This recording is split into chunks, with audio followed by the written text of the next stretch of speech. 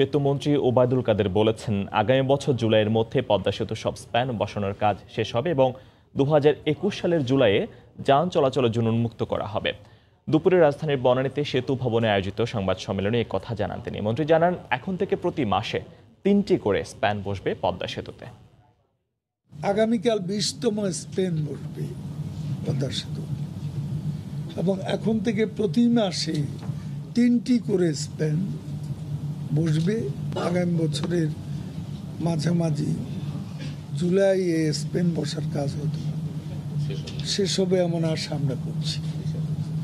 কাজে যে টার্গেট আমরা দিয়েছি তার আগেই ইনশাল্লাহ পদ্মা সেতু যান চলাচলের জন্য মুক্ত করা যাবে। এর অর্থ এই নয় যে আগামী বছরই জুলাই মাসেই কাজ শেষ হয়ে যাবে, তার সার্বিক অগ্রগতি 75%।